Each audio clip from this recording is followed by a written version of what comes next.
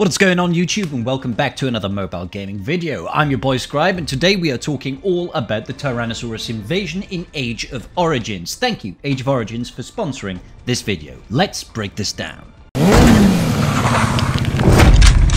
So what is the Tyrannosaurus Invasion event? It is essentially a recurring event that happens in Age of Origins, whereby out on the overworld, on the world map, there will be a range of mutant Tyrannosauruses that you can go out and kill. Okay, and those kills will give you rewards. Now, this is an alliance-based event, so you're only really going to actually be able to engage in this event if you happen to be within an alliance. It's always super important to make sure you're within an alliance. It gives you protection, and it also lets you gives you access to elite mines for additional resources and all that sort of business, and you get to engage in many different game events, and this is just one of them. The two things that you really need to know about this event is, firstly, you have to be able to coordinate with your alliance, because you need to have at least 2 people attacking any given Tyrannosaurus at any given time. You cannot do it solo. You can't go out there and attack it alone. It just will simply fail the rally.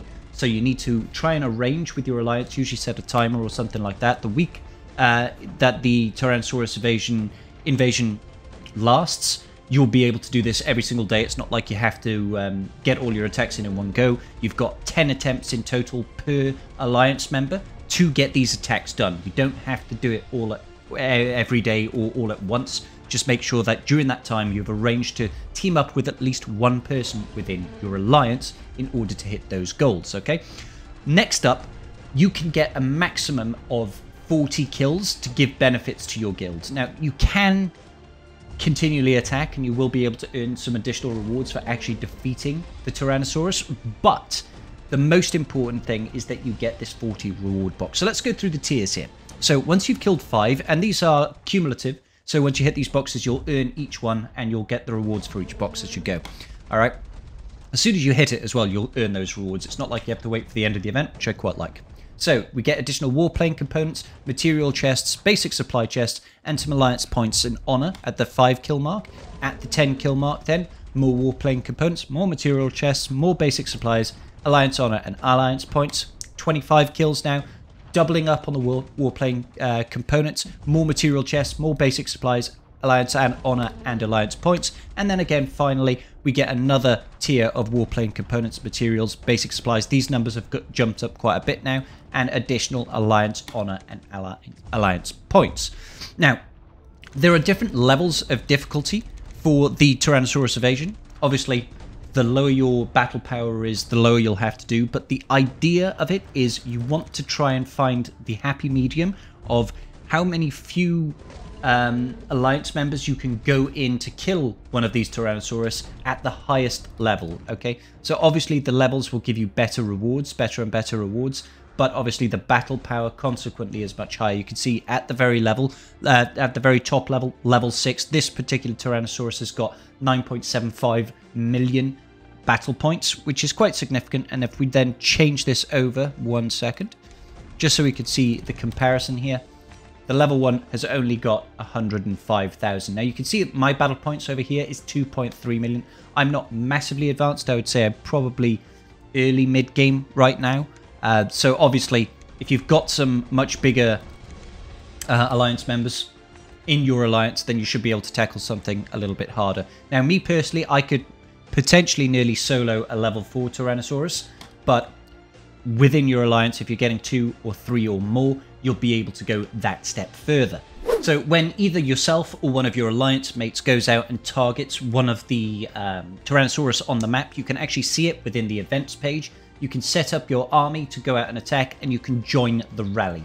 Now, the rally, I believe, takes about 5 minutes to join, and then it's whatever the distance is to the particular Tyrannosaurus. You can have, as you can see, up to 5 people join any given attack. And like I said, everybody has got 10 attempts, and all of those attempts will be shared. So say you've got 10 attempts, and you have 3 people who also have 10 attempts all join the same rally. That will actually take off 1 attempt from each person. So you want to try and get all 10 of your attempts in order to earn the most rewards from killing the Tyrannosauruses. But really the most important thing is trying to make sure you hit those 40 total kills across your entire alliance. All right. So what that will do is that will essentially send your rally over to your opponent's or your alliance mate's base, as a first thing to join his rally to go ahead and attack the Tyrannosaurus. So let's go and skip ahead and just see what happens when you actually land there. So you can see my rally here has joined my alliance mates here to just go and attack this level 6 Tyrannosaurus. We managed to beat the Tyrannosaurus super quick, and then you're able to actually go back and check out the video of it and see what the rewards are. So on the monster report here, you can see that we got some additional Commander XP and a basic supply chest, which is great. We lost a little bit of power, but nothing really too significant.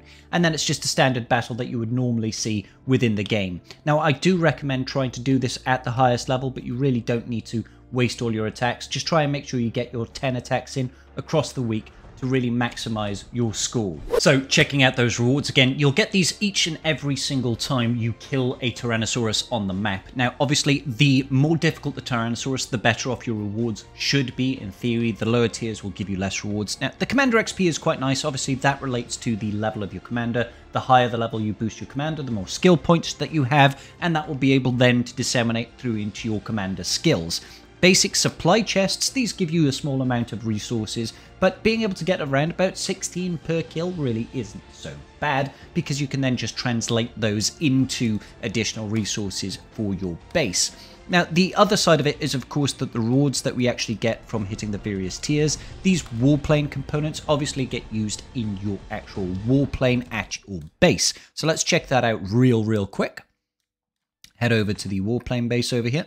Here within your warplane center, you're able to actually advance these warplanes, much like many of the other units within your base. Now, the rewards that we receive relates to being able to enhance the weapons on your warplane. So you'd have to head over to the lab center, and this is where you get to use those warplane components, ladies and gentlemen. So you're able to increase the various tiers here. Now, this is sort of, I don't want to say locked, apologies. It's not locked per se, but it's gated by the level of your actual warplane itself. So you can see in mine right now, I can't actually increase the level of any of my abilities until I get my warplane up to a minimum of level 12. So let's actually use whatever I've got right now. I'm only level 9. We'll do a one-tap upgrade, and we're going to be stuck at level 10 for the time being, which is a little bit of a shame. I would like to have been able to show you how you go about upgrading these. You can see over here, I need to get to Explorer Tier 4, which is around the sort of the evolution, as it were, similar to how you can evolve your Titans. This one is around being able to upgrade or modify your warplane. Now, just one quick tip when it comes to the warplanes. You can see I've got another one over here.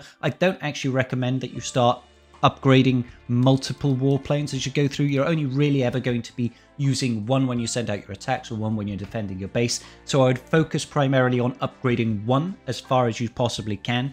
Once you've maxed it out, then think about trying to upgrade additional warplanes. All right, and that's going to about do it really for the Tyrannosaurus Invasion event. I do recommend you get in and get your attacks done. It's all super good. And before we go today, ladies and gentlemen, I just want to remind you all, the emergency training event is currently active. You do want to jump in there and make sure you power your way through that event and earn those rewards. I do have another video guide on that. Check out that in the top right corner of the screen right now. Make sure you like and subscribe. Let me know down below, did you get your attacks in on the Tyrannosaurus Invasion event, and are you doing your emergency training?